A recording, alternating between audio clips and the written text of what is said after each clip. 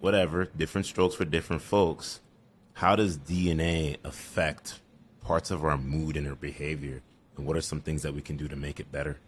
So one thing we did in our research, and this is what made our model unique, is we actually met the patient. So typically, genetic researchers look at genes in a petri dish, and it's science that's separated from the clinical experience.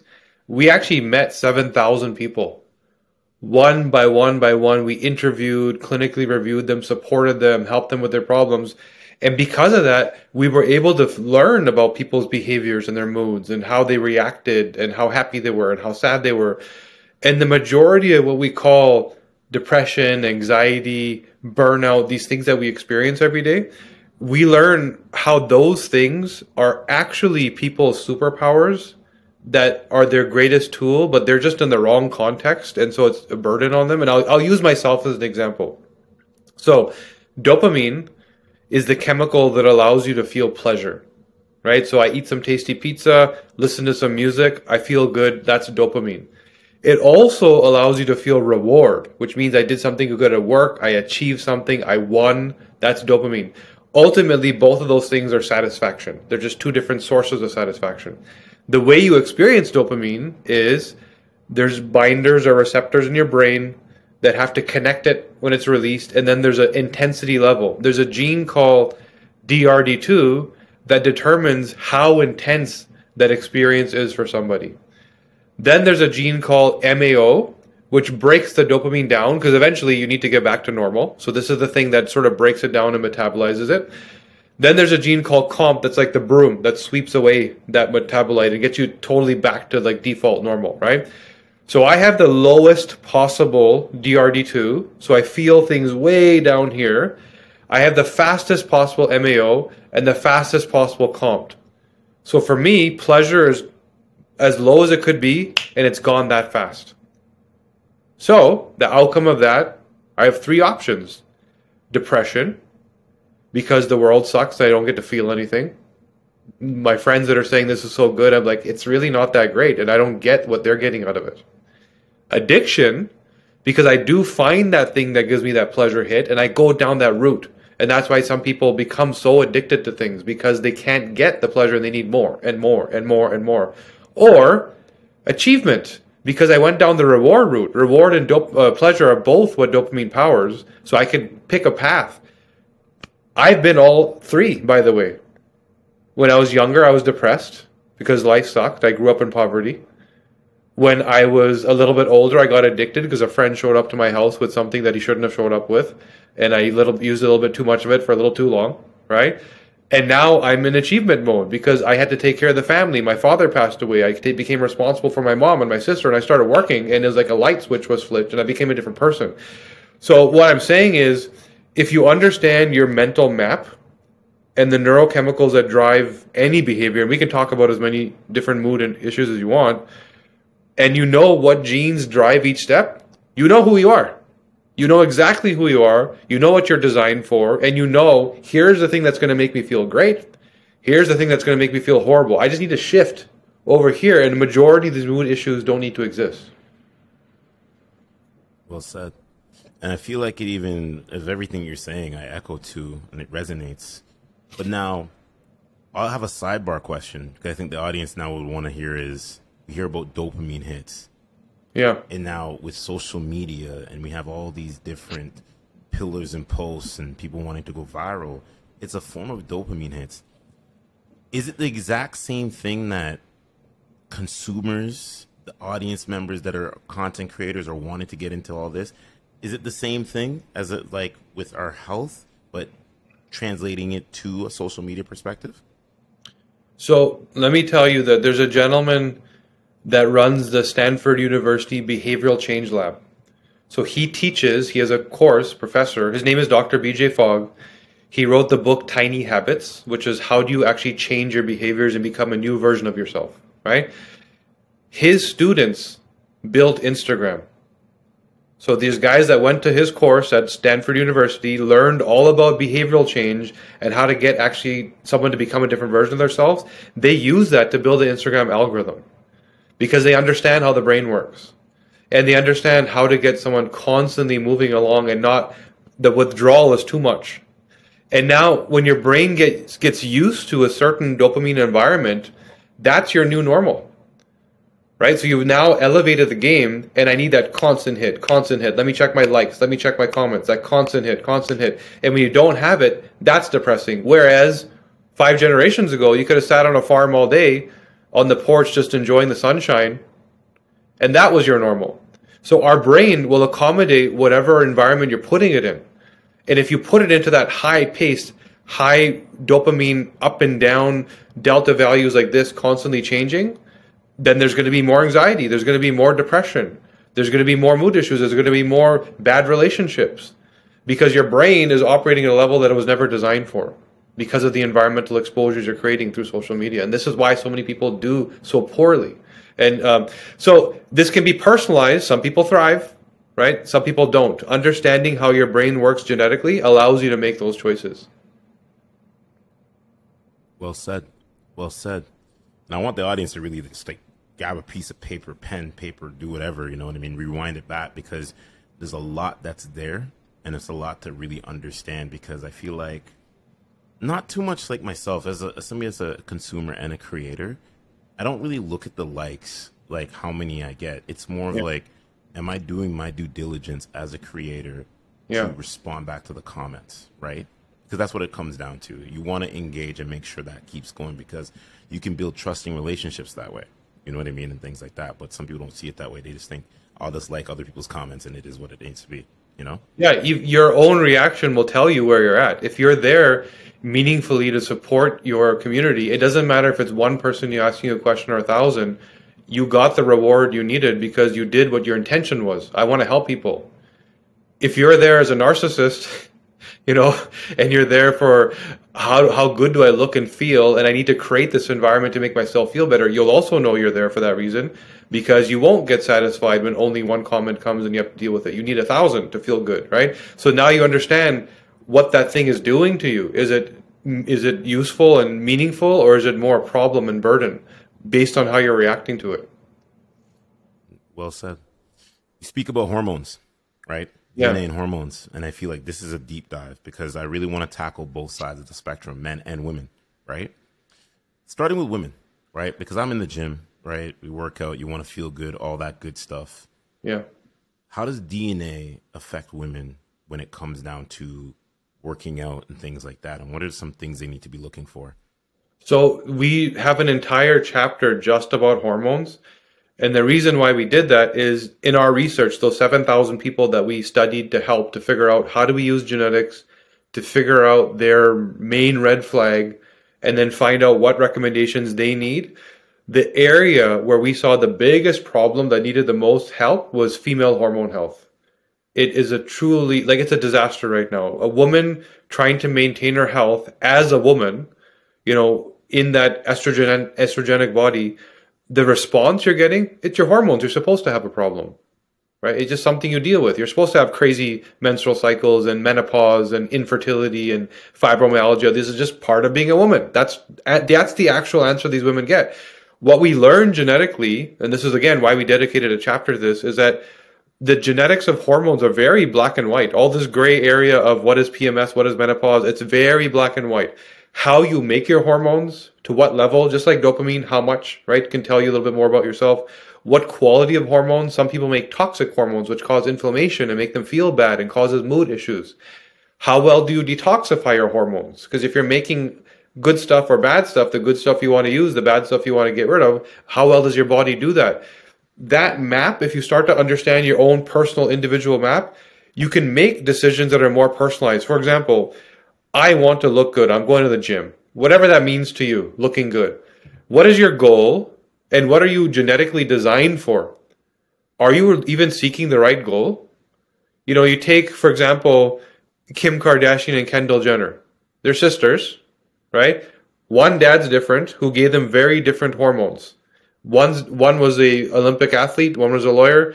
They look different, act different because they actually have very different hormones. Look at how those two sisters look. Kim, although there's some renovations that have been done to that body, you know, some fake parts, whatever, but even then, the underlying foundation is this curvaceous, estrogenic woman. Then Kendall is this slim runway model, That's hormones. Kim is driven by estrogen. She's estrogen dominant. That's what leads to those curvy female figures, beautiful hair, beautiful skin, right? Kendall is more androgenized. It's more testosterone dominant. Now that each one of those has their benefits and their problems. Kendall can see her six pack and her abs, right? She has no problem not having fat on her body. She can get really strong and lift weights and have nice lean muscle like an NBA player. She can look like that if she wants. Kim might have a challenge with that, but fertility is good, skin is good, hair is good, no acne problems. So they have very different sets of benefits and problems. Now imagine you're aiming for that goal or this person's aiming for that goal. The challenge and the depression and the anxiety and the struggle versus here's who you are hormonally. Now let's pick your goal and let's actually work on what you need to get there, not what everybody needs, what you need. You may need to take a supplement to block the conversion of estrogen, which is perfectly healthy, by the way. You may need to take a supplement to help you clear the toxicity, which could lead to breast cancer and ovarian cancer or mood issues or Alzheimer's. Let's work on that one thing. That's what your hormones are saying you need the most, right? So, bottom line, this thing that women are dealing with, which is I don't understand myself because all the medical research is done on men. And not only men, Western European white males. So even for the two of us here, the research isn't relevant to us, right? The medical research is Western European white males, and then women and ethnic people are supposed to benefit from that when we're all different. So this is where we've done a lot of research there to help, how do we take this gray area and make it black and white so women can thrive? Well said.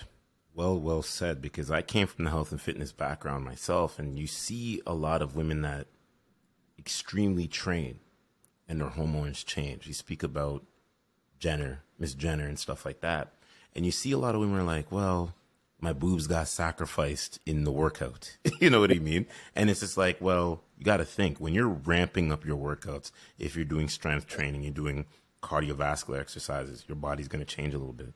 Yeah. Sometimes the estrogens go down and your testosterone is going to go up. And then for some people, it's a little bit different. You know what I mean? And things like that. So it's like, I like that you speak about the supplements. It's nothing wrong because it's always been a thing, right? I was a retired trainer now. You always hear, I don't want to work out because if I lift weights, I'm going to be big. I'm going to be bulky. I'm going to look a certain way. I'm going to look manly. And it's like, no, you got to do some things for that to happen. Yeah. You know what I mean? So it's like, yeah. And for women particularly, so keep in mind that everything that we know about training started really from men's training, right? The female training industry always existed, but it really exploded in the last few years with social media, with all these videos and pictures and influencers, right? So all of what we know and teach is around the male body. Now, think about this. Women have a monthly cycle, right? They have a monthly menstrual cycle, so their hormones, their circadian rhythm of the female hormones is like this, up and down throughout the month. Men do the exact same thing, but we do it every day, right? So we have we'll call it a menstrual cycle. We make progesterone, converts to testosterone, converts to estrogen, and you get rid of it. Men and women do the exact same thing, just at different volumes, but women take a month to do that exact same thing. Now, if you tell me that a woman should go do the exact same thing as a man, that's why so many more women get injured. That's why they don't recover. That's why they have good days and bad days. The days they're sitting in their car in their parking lot and they don't want to get out of the car and go in the gym. Why? Because your hormones are completely different in different weeks of the month, where for men, it's the exact same experience every day. If you go to the gym at the same time every day, you're going to feel the same way because that's the circadian rhythm of men. Women, in their first week, is when they should be doing all the heavy training. And we've learned this from the genetics. This is all in the book so people can learn more about it. That's the week where you do your heavy weightlifting. That's where you're adding muscle because that's when you have all your hormones. You're making your hormones at that time. Testosterone, estrogen, it's all coming in a certain frequency, but it's all happening during that time. After that, you're going to be much more estrogenized, which means your tendons and your ligaments are going to be a little brittle, which means more injury. We've worked with a lot of Olympic athletes, female Olympic athletes, and we kept showing the Olympic trainers that look at the week where the injuries happen. It's always that middle of the month where the estrogen and the estrogen toxicity increases, which leads to inflammation and tendons and ligaments getting sort of brittle and ready to be injured. And that's when something snaps, right? So you need to calm down and tone that weight down and just maintain. Then you get into this sort of yoga stretching type phase, right? And so for the women, it's like a monthly schedule as opposed to a daily or weekly schedule that men have.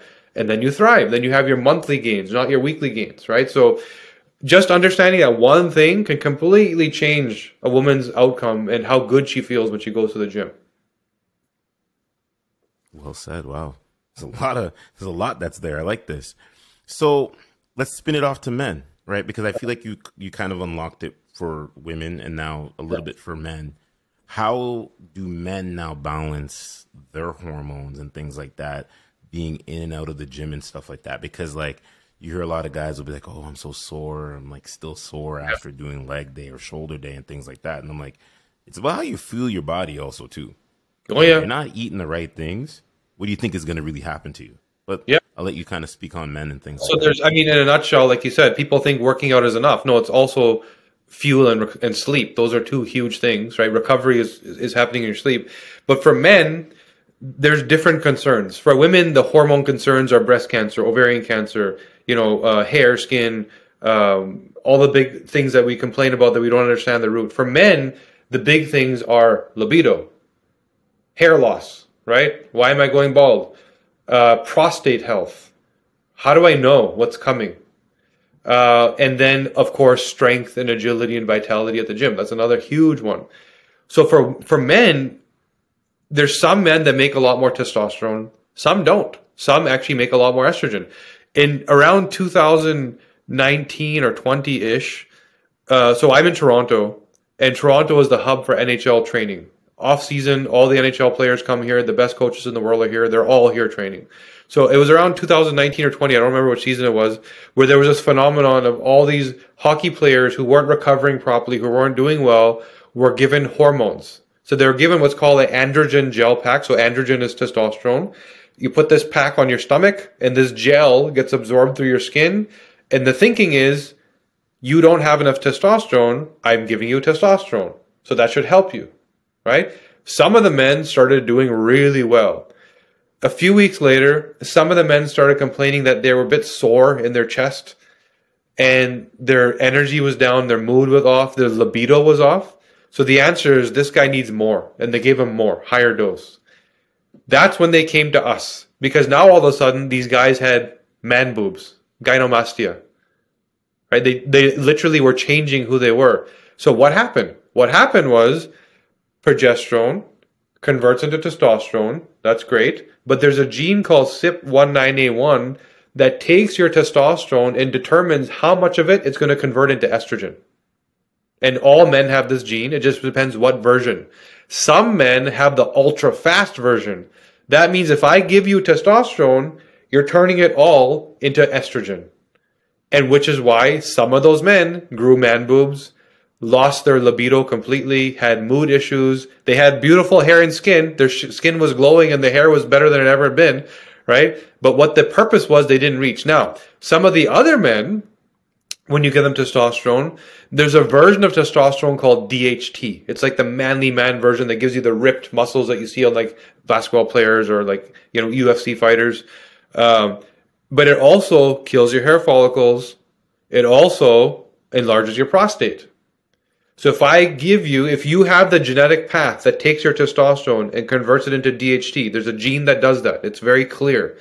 And I give you more testosterone, the net result isn't more testosterone. It's more DHT because you have the fast version of the gene converting it into that. So now I'm fueling prostate health issues. Now I'm fueling hair loss, right? I'm fueling these inflammatory problems from giving you this toxin. It's a toxic byproduct. So anything you're choosing, whatever these things you're working on, instead of going through this trial and error, like, oh, I heard a podcast, maybe this is good, I watched a YouTube video, I'm going to try this. Yeah, it maybe work for that person because they went through 5, 6, 7 years of trial and error until they found the thing that worked for them so well, and now they're screaming for their rooftops because they feel so amazing. It's going to work for 2 out of 3 out of 10 people, right? The other 7 or 8 need to figure out what works for them. So all we're saying is you can fast track, shortcut, forget about the one size fits all trial and error. Your DNA is your human instruction manual. It's telling you exactly the way your body works. And then you just make the right choice on day one. Well said.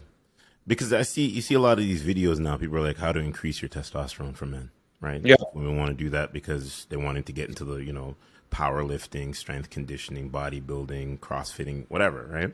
Yeah. They all do it. It is what it is. But you have these, it was on TikTok I saw where somebody's like, oh, eat more onions.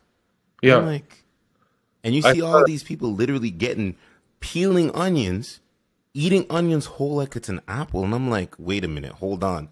There's something wrong here. You know what I mean? And it's just how people are so easily influenced and things like that.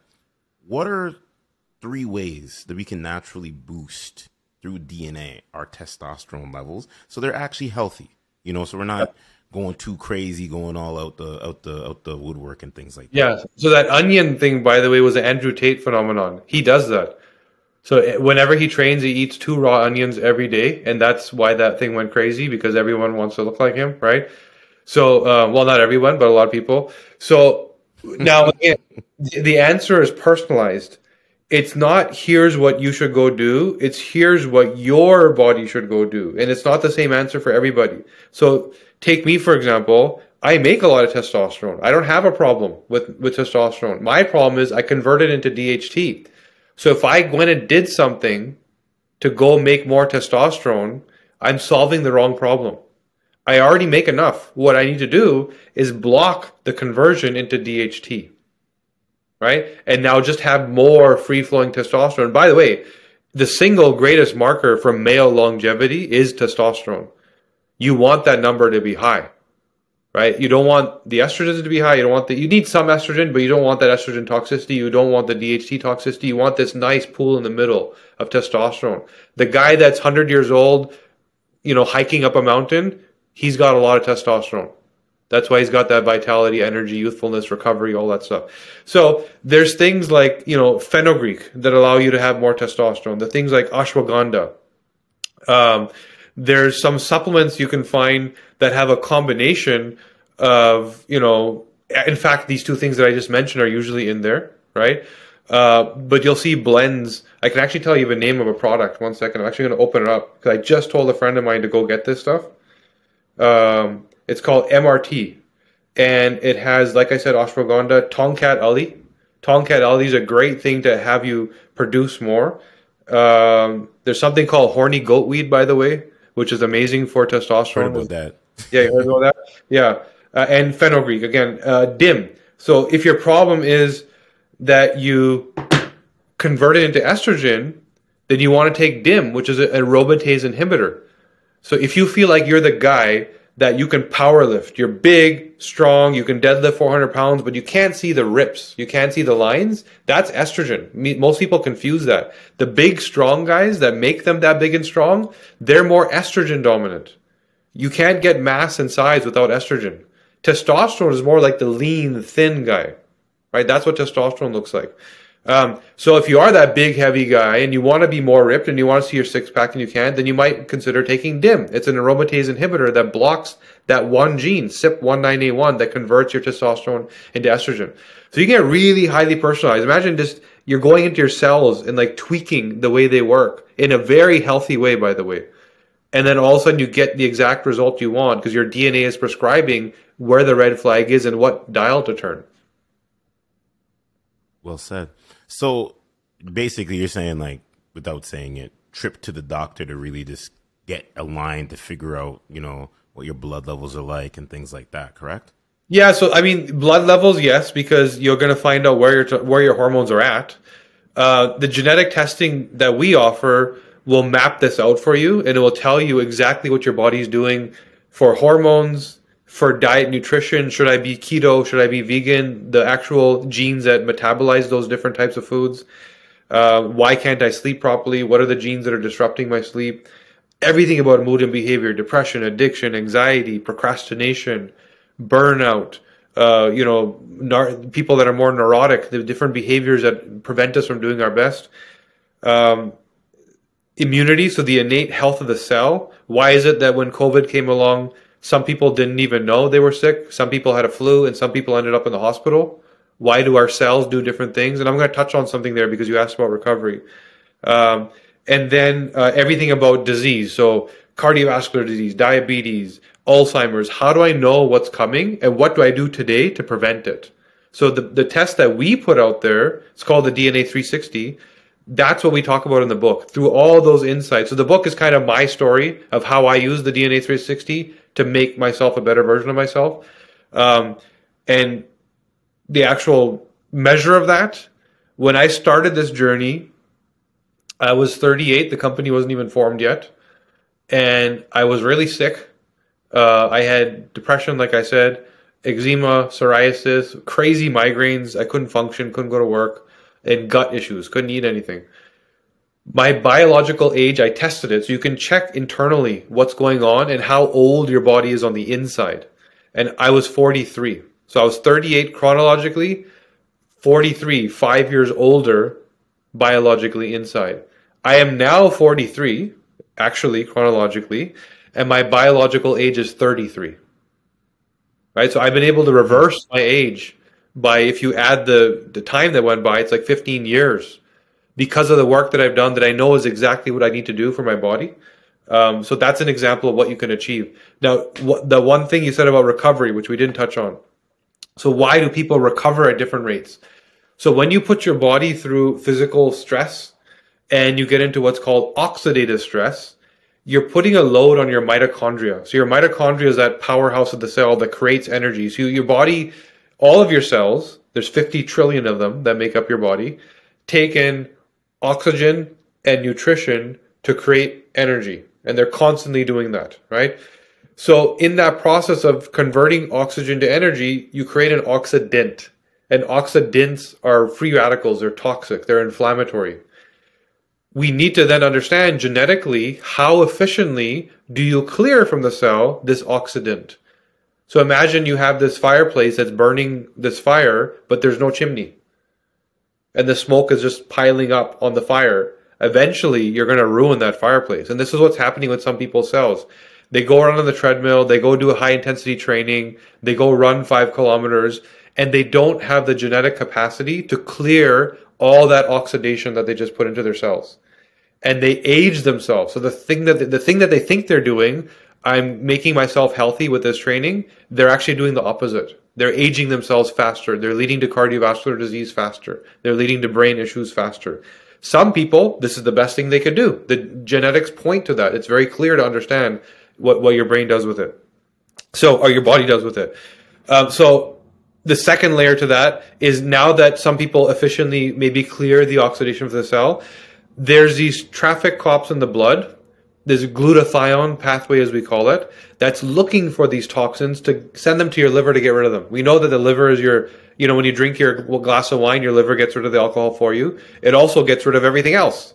Mold, chemicals, pesticides, whatever is coming in that's not supposed to be there. So if you also don't do that job well, which a lot of us don't, then those free radicals, those oxidants that are inflammatory, could be in your bloodstream causing inflammation everywhere. And now all of a sudden you wonder, why am I wrinkling so fast? Why did my hair turn white at this age so early? Right? Why when I do that cardiovascular training, my friend is up the next day and I can't get out of bed? I'm not recovered. Because the mitochondria, the actual cellular function, is different. You're not able to do that kind of work. So we can highly, highly personalize, here's what your habit should be, because here's what your DNA is instructing your cells to do. There's a lot that's there. Like, A there's lot, so and- much there, and and I love it because it's like, I know I've heard some of these terminologies and things like that. So it's like, as we're doing this podcast, it's like for the audience now to really just be like, there's a lot that's being said, but that book is going to be your golden ticket. You know what I mean? It's like Willy Wonka and the chocolate factory, I like to say. You know what I mean? It's the golden ticket for you to really kickstart whatever's missing, plug and play. You know what I mean? And things like that. Yeah, that's exactly what it is. It's your personal instruction manual. Instead of making all these one-size-fits-all type choices, It's like, here's exactly what I need to do to live to 110 and not be sick. And the energy level that I had when I was 25, I'm going to keep that until I'm 110. Biology says that we should be able to live to 120. That's human capacity. Some people say it's more, but realistically what we know, 120. And at 120, you should still be walking and healthy. You should this is not in a hospital bed. The current average, the average American gets their first chronic disease by the age of 55. By the age of 65, they have 2, and they spend the next 15 years in treatment. That's the American dream right now. Why? Because our food sucks, our environment sucks, our exercise sucks, our sleep sucks, the stressor sucks, the social media sucks. Like, there's so many loads that we are not genetically designed for. Our bodies weren't built for coping with all this nonsense. And so it's really important to understand your personal red flag. Here's the jobs my body does really well, so I don't need to worry about that. My body's going to take care of that. But here's the jobs that my body doesn't do well. So I need to focus on that. I need to figure out environment, supplements, food, exercise. What do I actually do, given this is my genetic makeup? And then you can thrive. You can. So this is where, we tried to detail in the book all of these different systems that we talked about earlier. And whether somebody has their genetics or not, great. Get your DNA test. You can do this for yourself. If you don't, the book details what I did for myself. And so it becomes easy, and you start to see things in a different way. And you start to understand that sleep is actually like this, and diet is actually like this. And you start to cue into stuff that you probably wouldn't have. So we tried to document the story in terms of how I went through this healing journey and why I'm now in the best shape, best energy, best mental spirit of my life, because I've used my genetics to understand what my problems were. I think minds will be blown, and they'll learn so much about how they can change their lives. Oh, well said. Now, for this book, because we're in the same area, we were talking and things like that, is there going to be a book launch that's going to be happening in the major city, or no? Oh yeah, we're going to be launching in a few places. We are big proponents of the biohacking movement, so the biohacking community. We love Dave Asprey, Ben Greenfield, all these guys that are into biohacking. And so we're going to actually be launching at the biohacking conference in Orlando, which is in June. Our book comes out, I think it's May 23rd. And so we're going to be there. And then from there, we're going to go everywhere. So we're going to England. We're going all over Canada. This is, I believe, something that everybody's been waiting for. It's like, tell me about my DNA. What is my body trying to say? And the proper science didn't exist because it was all disease-centric. It was all, how does this gene equal the disease? But there's so much more to human biology than just disease or no disease. Why do we have to worry about disease instead of being in optimal health and not having disease? Tell me that stuff, right? So this is where it's a message for everybody, and this is why we feel like from what we hear so far, everybody wants to know. It's going to be awesome. No, I love that. I love that. Where can everybody check you out on social media? Stay up to date with all the information, any exciting things that are coming after the book launch and things like that. Sure. So 3 things you need to know. The book is at thednaway.com. So the DNA Way, right? The testing is at thednacompany.com. So if you go to thednacompany.com, you'll see the test. It's called the DNA 360. And by the way, for your audience, I want to offer that we create some kind of discount for them because, if you're going to be getting the test, we want to honor you for spending your time here with us and learning together. So we'll create a code and we'll put it into your notes here. And the third thing is you want to just keep learning. We have our podcast and my social. So the Unpilled podcast, Unpilled, where we speak weekly about different health problems and optimization issues. And we're talking to athletes, celebrities, all sorts of people about their health journeys. And then my personal Instagram, Kashif Khan. So KASHKHAN official, Kashif Khan official. Constantly posting there about health news and what's going on and how to see yourself from a different lens. And that's the 4 things you should do. If you really want to change your life and you get tested, it's going to be like the thing that you keep going back to. And unlike any other blood work, any other test, you only need to do it once. Your DNA doesn't change. right? And we keep updating the data. So every time you log back in, you're learning more, but you're not paying more. It's a constant lifelong education tool. So that's one thing that I think everybody needs to have in their health and wellness and performance toolkit is understanding their genetics to be able to make the right decision. So we'll get you that code. In fact, we can make it right now. It's thednacompany.com/Mitchell, right? So it's your audience can get that discount and use that code. Don't go to the website and buy retail. thednacompany.com/Mitchell, and you'll get a discount on the test. Oh, I love that. And I truly believe the audience is going to appreciate that also too. And Kashif, I appreciate you, and definitely got to get a copy of the book, to support the creator. That's one of the things I always like to tell people. Support the creator also too, and get the information that you need to learn, right? Yeah. And then at the same time, I'll be waiting for the audiobook also too. You know what I mean? I just finished recording 3 days in the studio nonstop, fried my brain, but I'm ready to go again. I love it, man. I love it. Well, I do appreciate you, and definitely we'll do this again down the road. Pleasure, man. Good talking to you.